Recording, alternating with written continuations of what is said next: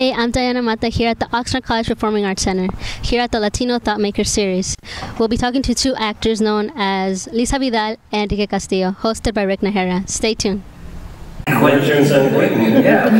Could you teach boxing to this guy? Eric Roberts. Eric Roberts. Yeah. And Eric Roberts actually did a show of mine, and the reason I met him is he had a Latino kid that basically worked with him for years. And he said, Rick, he's like a son to me. Will you find him an acting job?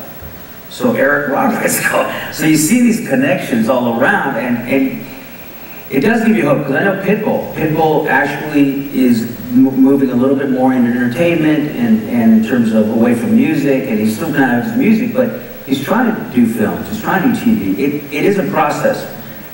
What I would, in that respect, I mean, when you did mention particularly actors, I mean, you name me how many that you can single out that would rival the kind of revenue that or income that a Tom Cruise or a Brad Pitt or a Johnny Depp can have. Who do we have? Antonio Banderas is maybe one, but then, you know, I wouldn't even say right now. Even he can't on his own cannot greenlight a film like a Tom Cruise can. And so when you talk about are they contributing, to me, I can't look at them that way. I have to say they're doing what they can by being an example for someone like you who's starting out and say, okay, there's a Latino that's doing it. You know, hopefully by the time you get there, there are many more like you, and then you will be able to, as an artist, give back and produce films and stuff. Because at this point, there is really no one that can do that. I also think, first of all, it's a choice that you make. I made the choice because it's just something I wanted to be more focused on. Because I had played, you know, plenty of the more negative stereotypes when I was younger.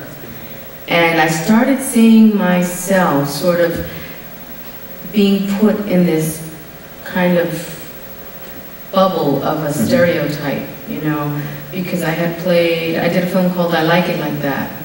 And I kind of played like the girl around the way, you know, bimbo-y kind of, you know, boobs and all that business. And it was a pretty big film for back in the day, and we went to Sundance and all of that. And suddenly, I started seeing the powers that be of sending me out, trying to pigeonhole me into that. Suddenly that's what I had to play. I didn't want that to happen. So yes, I did make the choice to start pulling away from that.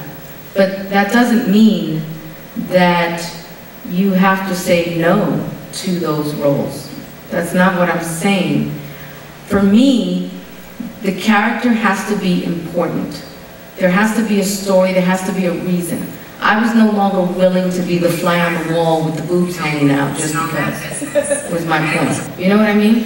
And I do think that, I think times are changing within the Latino culture where there was a real ignorance in the old school days about keeping everybody separate. Oh yeah, Dominican or Mexican or whatever.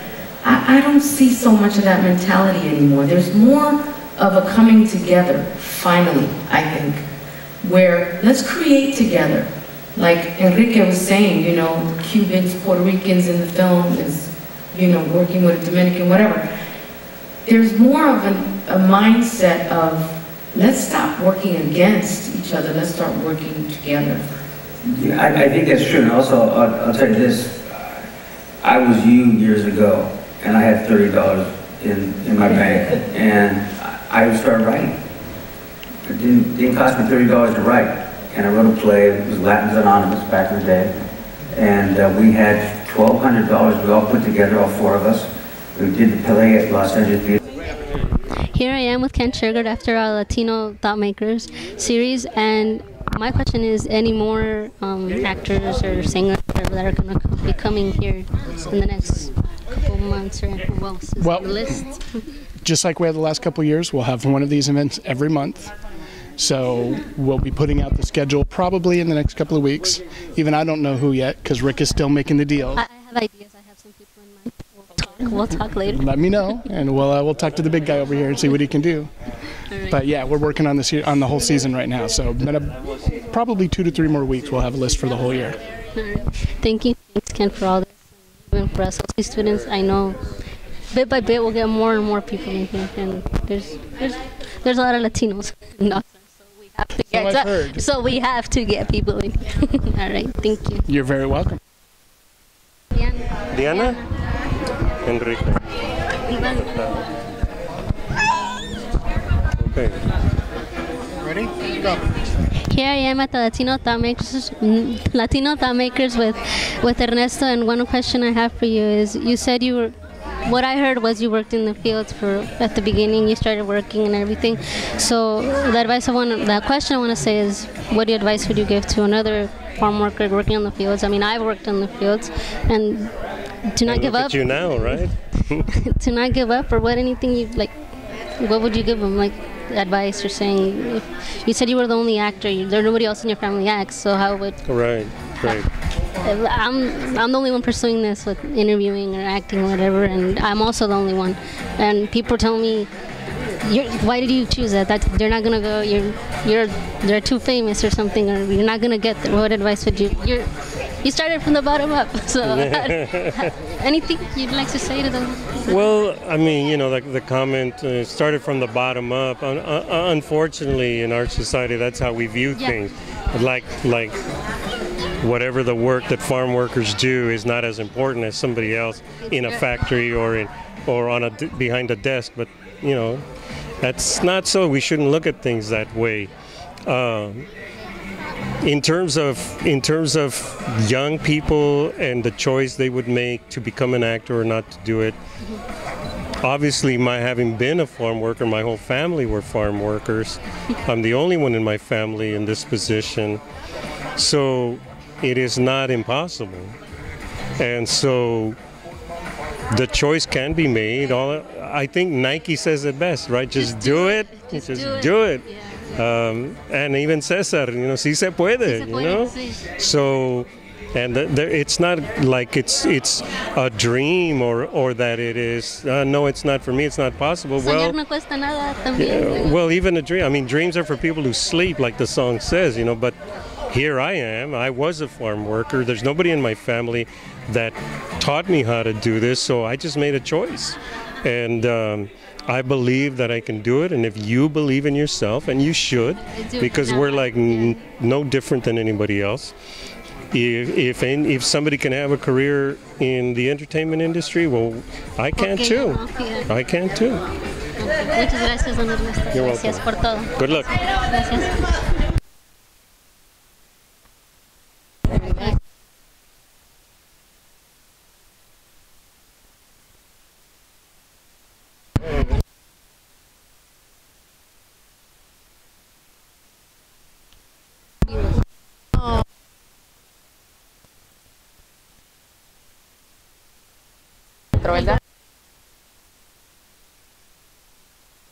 Perfect.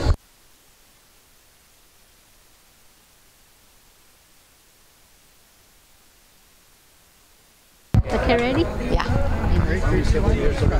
I'm here at Oxnard College Performing Arts Center here at the Latino Thought Makers. I'm here with Lisa Vidal, who just gave her whole, let's say, life story and inspired me, myself. And you talked a lot about, one of the questions was asked, you said that an advice you would give yourself was to believe in yourself, to don't take no for an answer.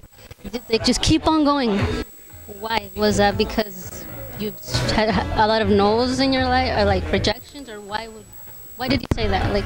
Yes, I said that because we're in a difficult industry, and sometimes people say things that maybe make you doubt yourself and doubt your talent and your capability. And you have to be your biggest fan in the sense of really believing your dreams and your goals and going for it, and not letting no discourage you to the point where you give up. And you really have to own that and believe that, and that confidence is kind of what carries you through, the tough times and when you don't get the job. Another question is, okay, have you played a role that you said, wow, I can't believe I just got this role? You played so many actors. You said you started from like the bottom up how the song goes, but have you played a role that you said, whoa, I'm playing this role I never thought I would get? Like, what role is it and when? I kind of feel that way about every role I play. I mean, you said you played a firefighter, I mean, what? Yeah, I mean, absolutely. I really and truly do appreciate every single time I get a role and I get to be something different. To me, that's really special, and I feel very lucky to be doing that. And I get to play a doctor or a lawyer or, the First Lady of the United States or a producer of a show. And time I get a role, I kind of feel like, wow, I can't believe I got this. This is great. So for Latina women, girls, just keep on going and absolutely. You have to believe in yourself. You have to believe your importance in the world and your place in the world and in anything you do. I believe that's with anything you do. Soñar grande, básicamente. That's right. Soñar grande y por qué no. Y si ellos, por qué no mí. Right? Sí. Bueno, pues muchas gracias. Gracias por venir y hope to see you. Muchas gracias. Gracias. De nada. Hey, we just finished doing the Latino Thought Makers series, hearing Lisa and Enrique, their life stories, their acting careers, everything they've done up to this point, and the inspiring stories they've said. And me personally, inspiring and just showing us that not to give up. Si se puede. And stay tuned for any more Latino Thought series makers, and let's see how this goes.